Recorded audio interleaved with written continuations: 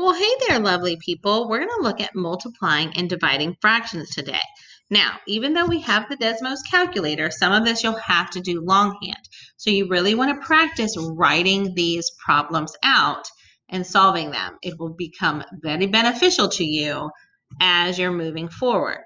So let's dive in.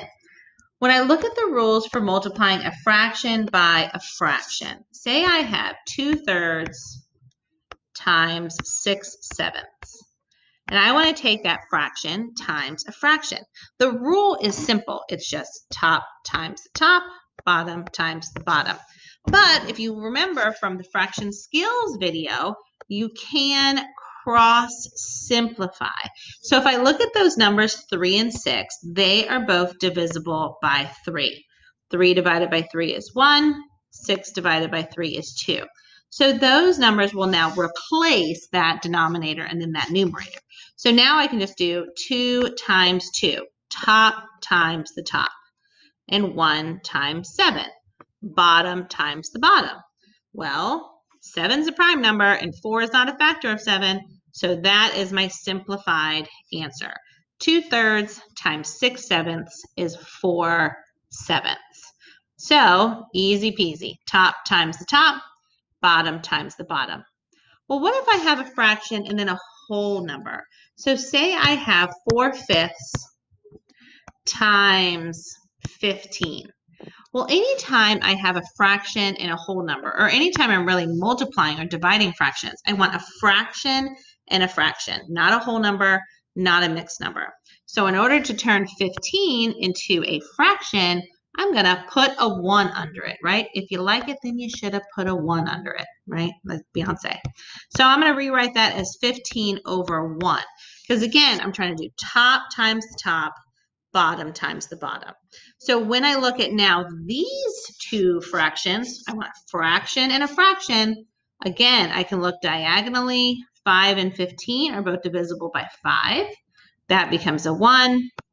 That becomes a 3. Now I just do top times the top, bottom times the bottom. 4 times 3 is 12, and 1 times 1 is 1. And of course, 12 divided by 1 is 12. So sometimes your answer is going to be a whole number, and that's okay. Just remember, you want a fraction and a fraction. Speaking of that, say I have 3 and 2/3 times 4 and 1/2. And I want to multiply these mixed numbers. Well, I just said I want a fraction times a fraction. So your first step is going to convert these mixed numbers to improper fractions. You cannot separate the whole numbers and we can't separate the whole numbers out, multiply them, and then multiply the fractions. That's not how this works. This is a married couple. This is a married couple. They have to stay together. So we're going to change them to improper fractions. We do that by multiplying the bottom, add the top, work your way around. Multiply the bottom, add the top, work your way around. So 3 times 3 is 9, plus 2 is 11. So that's really 11/3 times 2 times 4 is 8, plus 1 is 9/2. Now that I have a fraction and a fraction, I could look at cross simplifying. 3 and 9 are both divisible by 3. 3 divided by 3 is 1. 9 divided by 3 is 3. Now I'm going to do 11 times 3, 33. 1 times 2 is 2. I cannot leave my answer improper like that. So I'm going to do 33 divided by 2. 2 goes into 3 one time. I'm going to subtract and bring down that 3. 2 goes into 13 6 times. I'm running out of space, so I'm going to bring it here. 13 minus 12 is 1. Here's my whole number, numerator, because that's what you have left over, denominator. So 33/2 is 16 and 1/2, right? So lots of steps to remember. If you have improper fractions, if you have mixed numbers, you're going to convert to an improper fraction, cross simplify, multiply top times the top, bottom times the bottom, and then simplify your answer, right? So lots of steps to remember. Remember, you can also use your notes as you're practicing, and that'll have these steps written down for you. All right, let's get rid of this as we transition to dividing fractions.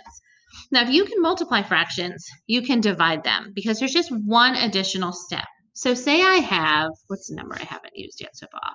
Say I have, 8/9 divided by 2/3.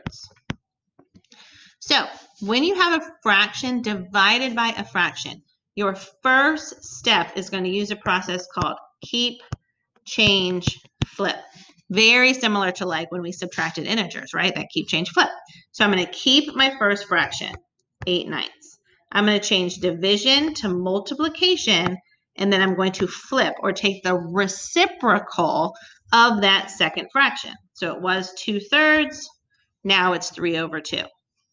Once I have that going for me, I can just multiply the way that I've been practicing, right?